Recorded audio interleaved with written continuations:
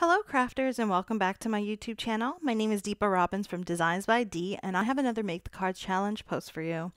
So this one is actually a theme challenge and it's pretty simple. It's just Christmas. So go ahead and link up all of your Christmas cards. We'd love to see what everyone's created. For you today, I have some inspiration and I have really gotten into these soft colors and these soft, elegant looking Christmas cards. So I'm going to continue with that today. And to change it up a bit, I created a double fold card and one of the flaps, so one of the folds, was made with acetate. Now, I've seen a lot of projects made with acetate lately, and I am just in awe. It just adds to the shine, and I think the results are beautiful. So here's the challenge post. Go ahead and head on over to www.makethecardschallenge.com and check out the inspiration from all of the designers. Get inspired, make your cards, and link them all up. You could be the winner for the week. So let's go ahead and get started with this card. I'm going to be using the Pink Fresh Studio chevron foil plate, and I'm going to be foiling it on 2 pieces of cardstock. So I'm going to do it on white and like a pale pink Recollections cardstock. And the reason why I do this is it creates a bit of options. Like, it gives me some options when I'm actually putting the card together. I have a vision of what I want to do, but I don't really know how it's going to turn out until I start to put all the little pieces together. So I like to also foil on a white piece of cardstock, and this just, like I said, it just makes it easier for me to switch things out if I change my mind. Now, when I'm foiling larger plates like this, I like to use the Spellbinder's Quick Trimmer. It's just nicer because when you have larger pieces of foil, I find that it's harder to cut it up. Not to mention, you can sometimes ruin the foil as you're cutting it. So this just helps you keep your foil in good condition and also use exactly what you need. So you're not going to get over foiling, and you're also saving your foil so that you can use the extra pieces for other projects. Now there's 2 ways to stick your plate onto your paper with the foil in between, and this is one way. I kind of just place everything where I think it should go and then add my tape afterwards. I'll show you another method after, and I actually think that one's a little easier. It all depends what works for you. So now that I got this foil, be careful, that plate is really hot, which is why I'm using the tool. And you can see I got a pretty good foiling job here. You can see there's like some little areas where there's underfoiling, and I think this is mainly because this is my first cardstock that I foiled for the day. So here's the second technique. Add your tape to the back of your panel, put your foil down, and then place down your plate. Once you've got your plate positioned exactly where you want it, then you just simply fold up those pieces of tape, and this really works well for me. Now, this was the second cardstock that I folded, and you can see that it foiled perfectly. And I would say that this is because the glimmer foil machine that I use by Spellbinders is fully heated up now. So just a quick tip with these large plates, I would recommend heating up your foil machine just a little bit longer before you do your first foiling, and that will prevent any underfoiling for the most part. So I also went ahead and foiled the Spellbinders Holiday Florals plates, and it's 4 plates. One is a poinsettia, and then you get 3 pieces of foliage. And it actually doesn't take that long to do. I did it a few times. I did 3 poinsettias, and then I did 2 of the other elements, and foiled all of those out with the silver foil again. Now, what I'm showing you here is my box of scraps that I keep. I definitely recommend having one because anytime you're doing any smaller foiling, they do come in handy like this. I think I use some of the extra scraps for this, especially when you're foiling, say, larger frames. The whole center of that foil is not used. So this is the perfect thing to do to make sure that you're not wasting your foil. Now I'll quickly show you here that I basically cut all these little images out from my Sidekick machine. Now I will note that I have been asked this question recently, but I use my Sidekick for all the smaller die cuts, and then I also have a Big Shot Plus that's on another table. It's just a little too time consuming to go back and forth between that table when I have small die cuts, so this Sidekick comes in handy. But I do recommend having either the larger die cut machine or both of these to streamline your process. Now, I'm going to be coloring these images in, and I'll be using my Spectrum Noir Tri-Blends. Now, these are beautiful. I love using these markers, especially when I'm doing a lot of other different techniques, and I don't want to think about which colors need to match with which, and they're great to use because you get 3 colors in one marker. So it's 1 color, 3 different shades, and I don't have to think about my dark, medium, and light shade. It's all there in one pen. So to keep this soft toned look, what I did was I used a little bit of the darkest shade, and then I used more of the medium and the lightest shades to blend that out to just keep that soft pink color going on these poinsettias.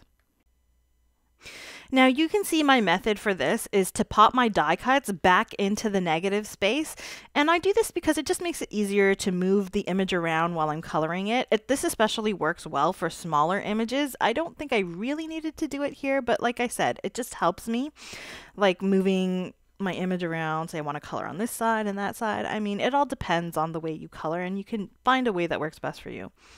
Of course, the other option is to color these in ahead of time and then cut them out with the die cuts, but I just kind of like to do the foiling and the die cutting all in one go and then put that away. That way I don't have to worry about the products getting lost.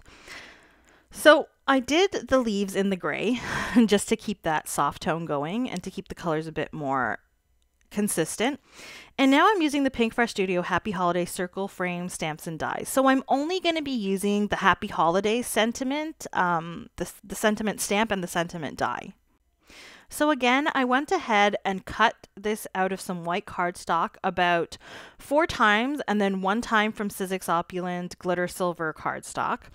I'll go over what the silver cardstock is for later, but for now, all I want to do is heat emboss one of those die cuts with the sentiment using some Ranger Silver embossing powder.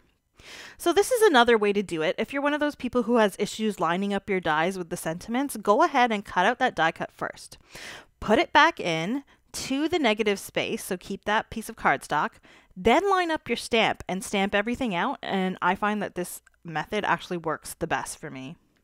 This way, you don't have to worry about your die shifting as it goes through your die cutting machine and things like that. So I've stuck with this silver embossing powder because it goes with the rest of that silver theme that I have going. And once I've got that good and melted to the paper, then what I'll do is stack my pieces of cardstock. So this is where that silver cardstock comes in play. So I am really in the mode of stacking lately.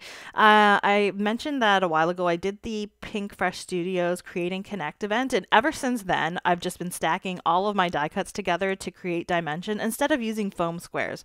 The one big thing that I picked up from that event is that it is cheaper to actually stack your cardstock than it is to keep using all of that foam square material. It costs a lot more, and it takes some time, but I think these two methods kind of take the same amount of time, especially with smaller die cuts like this, where I'll be cutting that foam into tiny little sections. It's fun to stack them as well. Plus, I have this glitter cardstock, which I'm kind of stacking in an offset manner to create a bit of a shadow here. So that I did the exact same process with the poinsettias and the bits of foliage, and you can see you get this nice little image with that bit of glitter sticking out of the edge, which just adds to the shine of this project. So let's go ahead and put this card base together. So I'm showing you, I cut out the actual card base out of cardstock, and I made it to fit my my chevron foiled panel, and it has like a 1/8 of an inch border around it. So I didn't actually measure everything. I just made everything to fit that panel. Okay, so I cut that out of the white cardstock. Then I'm using this white cardstock base to kind of measure how big I need my acetate piece. And I'm gonna leave a 1/4 inch off the edge, off the right edge of that, and that's gonna be my flap to attach it to the white cardstock. So you can see here, I have that bit of that 1/4 inch edge sticking off the end, and that's basically my line. So what I'm gonna do is stick this in my trimmer here, and I'm gonna line up where that line would be at the end of the cardstock, and I'm going to create a score line with my bone folder. You can do this on your scoring panel, scoreboard, whatever you have. I just don't have one, and I use my trimmer, so this is how I do it. Now, because we are using the acetate, it is a little harder to fold with your fingers. You will need a bone folder, or you could use, say, a ruler or something a little stronger to fold that. It all depends on how thick your acetate is. This is actually some good acetate that is actually heat resistant as well. You don't have to use heat resistant acetate. And you can see that I added some strong double-sided adhesive to that flap on the acetate.